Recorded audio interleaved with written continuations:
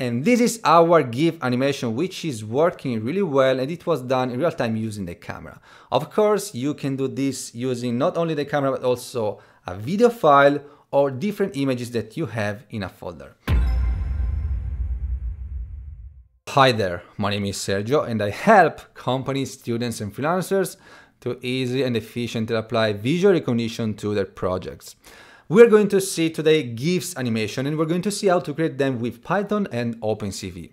GIF, which stands for Graphics Interchange Format, is a really popular type of images that can contain animation. And they're really popular because they're really useful in a really, just in one image you can put a really short video, and also it takes really little memory. So that's why they are so popular. You can send them via WhatsApp, Messenger, or you can put them on the web. And right now we're going to see easily how to create them starting from frames. We will see this in real time. I will use the camera. We'll take frames from the camera and we'll put them inside a GIF. I'm going to explain each single line of the code so that if you want, you can adapt this to achieve whatever you want, either to use this from a video or from a different types of images.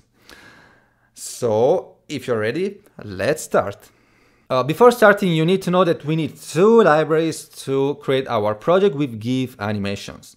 The first one is Opencv, and let's quickly see how to install Opencv. So I'm going to open the terminal cmd, command prompt, and on the command prompt we need to type the command pip install, then opencv-python. And this command is the same whether you are on the Mac or on Linux. Same command as this one. And then you press enter. I'm not going to do that because I already have Opencv and this is the first. But anyway, for more information and instructions, I will put the link on my blog below in the description. So you can click there and you will have more information regarding installation as well. And everything that we will see after this. And source code as well will be on the blog post. Then the second library is going to be image.io, pip install image.io. And then you press enter. In my case, I have the image.io already installed. In your case, you will see probably the installation if you don't have that one already. Once we have the libraries, to make sure that they are working correctly, you need to open your terminal for Python. Then let's import cv2, let's import image.io, and we run the code. And if you don't get any error, it means that the installation is done correctly. Now, how do we proceed to create our GIF animations? Well, we're going to proceed in two steps. The first step will be using Opencv, and on the first step we're going to collect the images. Then that's all the first step, collecting the images. The second step will be using the images that we collected, save them, creating a GIF animation. So let's start with the first step. First step, let me put a comment, so get images. And there are a few ways to get the images. Either you have multiple images, or in my case, in this example, we're going to get them from a video. So I will use the webcam and we will get frame after frame from the webcam. Let's do that. I'm going to load first of all the camera cap equals cv2.video capture. And now I index. Here we need to put a number. We put either 0, it's for the first webcam, 1 for the second, 2 for the third, and so on. So if you have only one webcam, you need to go with 0. I have two webcams, so I'm using the second one for this project, and I will use 1. Then, now that we have the webcam, let's take the frame from the webcam in real time. So we say ret frame equals cap.read. And then let's show the frame. So I want to show you that this is working. cv2.imShow.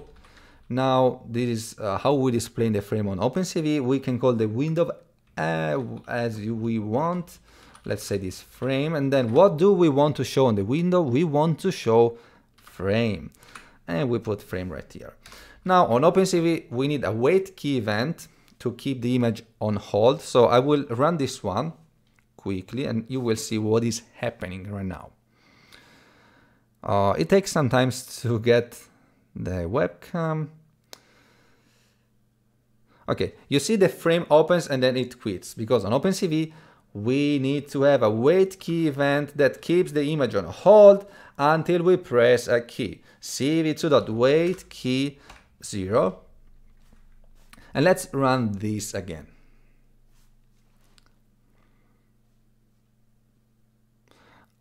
This is the first frame. We have this frame from the webcam. Of course, now I press a key and now the program finished the execution. The idea will be by creating a GIF that we have multiple frames so that we can create a short animation. So how can we get multiple frames? Well, we can use a while loop. So instead of having only one frame, we want to use cap.read multiple times. And we can do that with a while loop. While true. And we put now everything inside the while loop. And let's now run this one.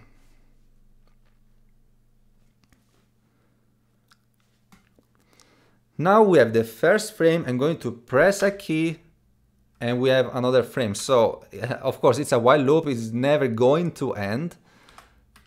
So each time I press the key, we get a new frame. And this is a really simple way to get the frames, and that was my goal.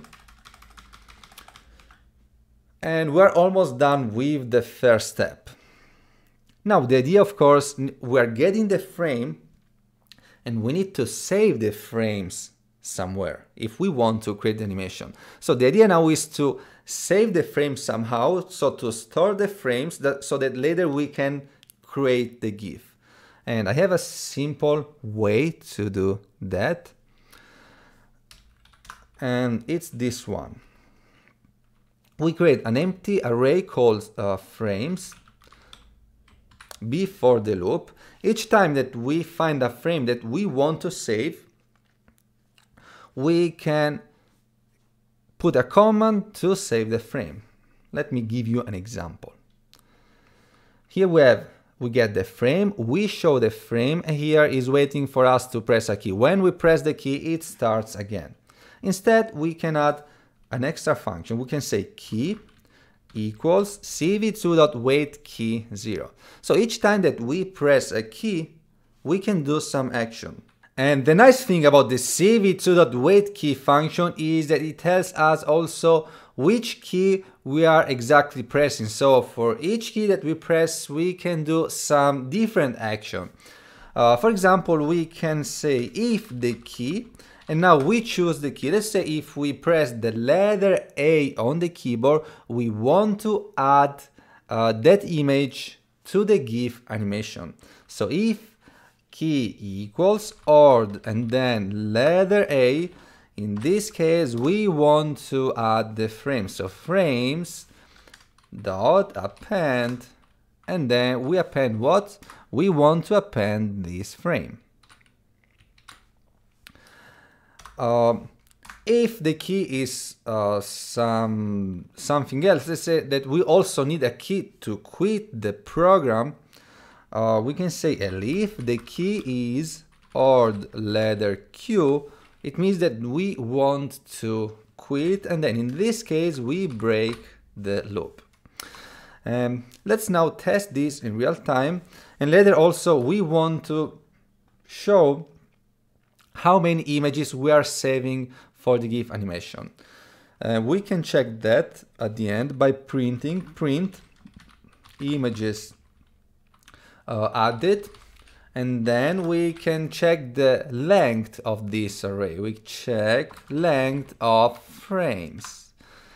Let's now run this one and test this, how it's working.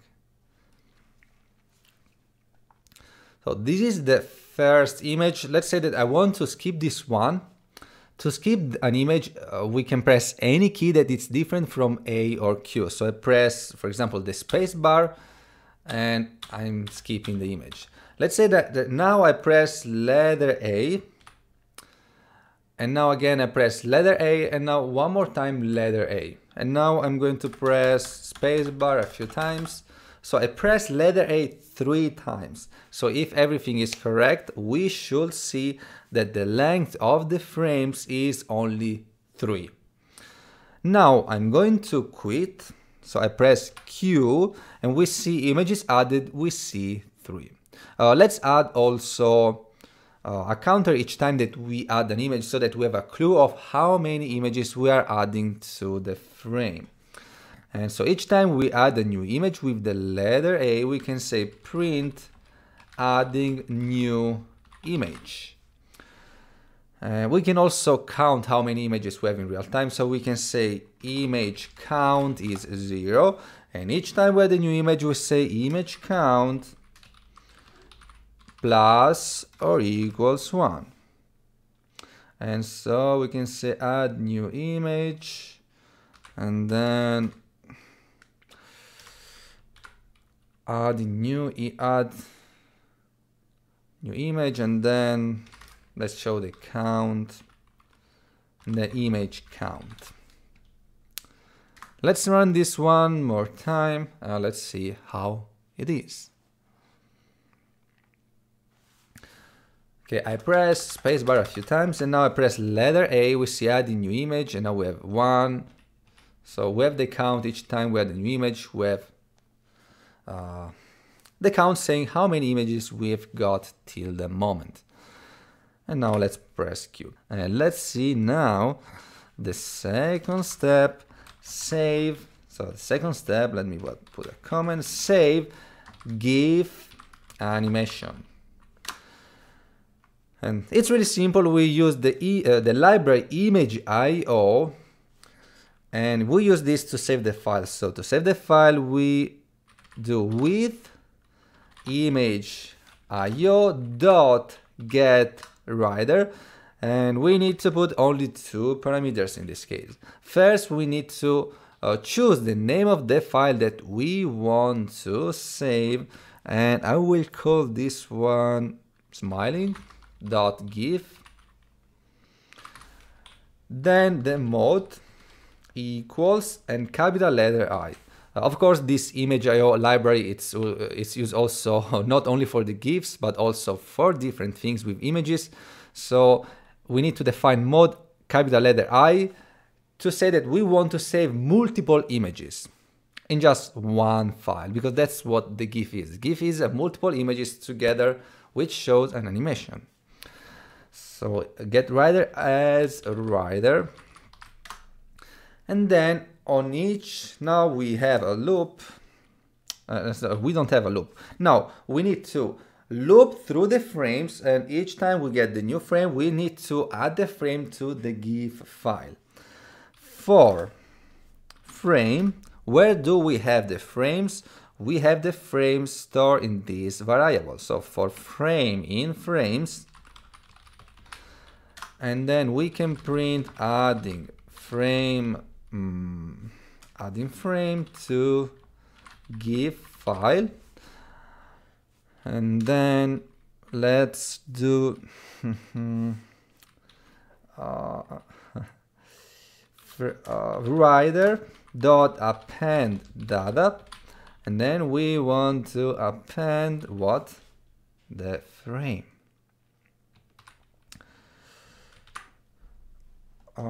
Let's do a quick test, and then later we will fix a few things that need to be fixed, and you will see why and what. So let's try this one. I'm going to run the Python file,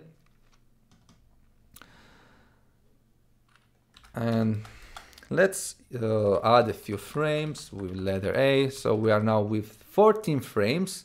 It's enough. Now to stop the execution of Opencv, I'm going to press Q to quit, and then after that we have the saving of the GIF file. To make sure that this is working correctly, we're going to see the folder where we have the Python code, And this is the folder where I have the file saved. So we see smiling.gif. I open this one. And this is the GIF file saved. Of course, probably you notice something that the colors are not quite right. They are completely wrong. And this is because we're using Opencv to load the frames, while we're using a different library, image.io, to save the GIF file. And we need to consider that they use a different image format. Opencv uses the BGR format, which is blue, green, and red, while image.io uses the RGB format, which is red, green, and blue. So it's the blue and the red are the opposite. So we need to correct this one before saving the frames. So let's do that. We do that before saving the frame. So it will be RGB frame equals cv2.cvt color. What do we want to convert? We want to convert frame. Then how do we want to convert the frame? We have cv2.color underscore BGR. So we're converting from the BGR format to the RGB format. So we have color underscore BGR to RGB. From blue, green, red to red, green, blue. And then writer.append, and then we append the RGB frame. I'm going to add some other printing to have this more clear. So once we know how many images added, we start with print saving GIF file. And then also let's have a count on each time we're adding the image, so that we know each time we see adding frame to GIF file, we can make here the count. So we can say enumerate frames, and then we have count, let's say index idx frame, and then adding frames to GIF file, and we have the index plus 1, because it starts counting from 0, of course. We cannot have no images, so index plus 1. That's why we have this count. And let's now run this, and everything should be fine.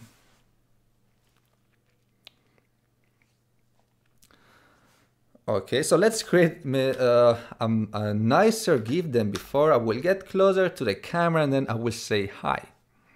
So let's try making that one.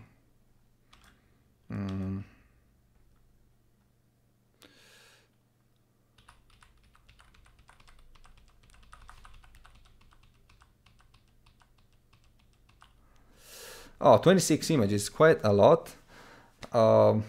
Let's see how this works. I'm going to quit, and we have adding the frame in real time to the GIF. And let's see now how this works so far. And this is our GIF animation, which is working really well, and it was done in real time using the camera. Of course, you can do this using not only the camera, but also a video file or different images that you have in a folder. And to do that, you need just to, instead of saving the frames each time on the while loop from the camera, you can do that from a video. So for the video, instead of 0, you can use here the video path of the file. So video path.mp4, whatever is the name of the video, you put the entire path and you will load the video instead of the frames. If you have images into one folder, you should load all the images one after the other, but we will not dive deeper into that one right now. I hope you enjoyed this tutorial and that you got useful information from it. If you're a student, a freelancer, a developer, or owner of a company, you need more advanced services like consulting services or more advanced courses, please check out the website pysource.com. This is all for today. See you on the next week on the next video. Bye.